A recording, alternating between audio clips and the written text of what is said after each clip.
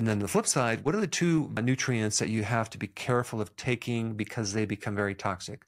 Number one, calcium. As we age, calcium tends to plug everything up. And guess what? Magnesium is the regulator of that. And so if you don't take magnesium enough on a regular basis, you're going to put yourself at risk for heart disease. Why?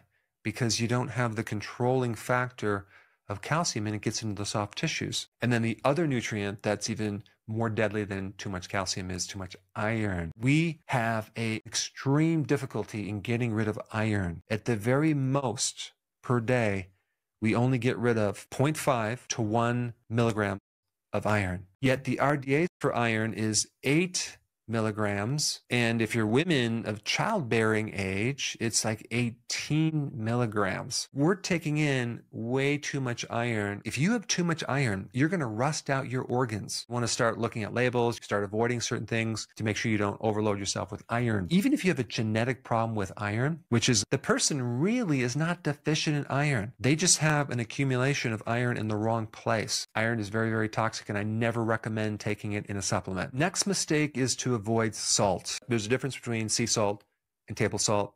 I always recommend sea salt because sea salt has 84 minerals. If someone is salt sensitive, in reality, they're just deficient in potassium because potassium and sodium work together. And we need a considerable amount of sodium. And you get that from sea salt.